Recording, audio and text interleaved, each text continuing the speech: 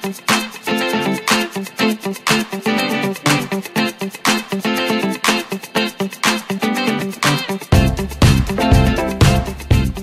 now let's talk about hormone balance in men. So there's two main hormones that need to be in balance in men, and they are testosterone and estrogen. So testosterone is important for muscles, mood, energy, and libido. And then estrogen is mostly made in fat cells. So men who are overweight, they're going to have higher estrogen levels. And the high estrogen levels can sometimes lead to breast tissue development in men.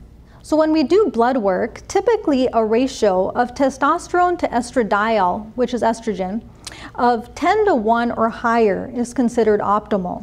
So for example, if a man's total testosterone is 500 and their estradiol is 40 or lower, that would give them a ratio over 10:1, which is good. So let's go over a case example. So David is a 55-year-old man with fatigue. He's noticing a lower libido, trouble with erections. His wife says he's putting on weight. He's not seeing any results at the gym. So even though he's lifting weights at the gym, he's not seeing his muscles get any bigger. And he's also noticing that his mood has been lower. So we checked David's blood work, and we find that his testosterone level's low at 180, because normal is 200 to 1,000. His estradiol is actually high, because normal in a man should be under 40. And his vitamin D is really low at 15, because normal is 30 to 100. So what's his diagnosis? So David has low testosterone or andropause. So that's a term we use for male menopause. So as you can see, his ratio is way under 10:1. His testosterone is really low and his estradiol is high. And then having that low vitamin D can also really affect his hormones as well. So high estrogen levels in men is something we're seeing more often these days. I'm even seeing it in younger men in their 30s and 40s. So these men present with fatigue, increased breast tissue, low libido, low muscle tone, and problems with erections. So there are several factors which may be contributing to this problem. The first is being overweight, because fat cells make estrogen. The second is zinc deficiency, because zinc is an essential trace mineral needed for testosterone production, and it also helps prevent the testosterone from converting to estrogen. And finally, I believe it's due to the epidemic exposure to xenoestrogens, which are the chemical estrogens found in plastics, fragrances, and personal care products. It's also found in hormones like non-organic poultry and dairy products. I'll be going over this in more detail later in my talk. So it's important to remember that fat cells make estrone, which is a type of bad estrogen. So if you carry a large amount of excess fat, the fat actually acts as an endocrine gland making hormones.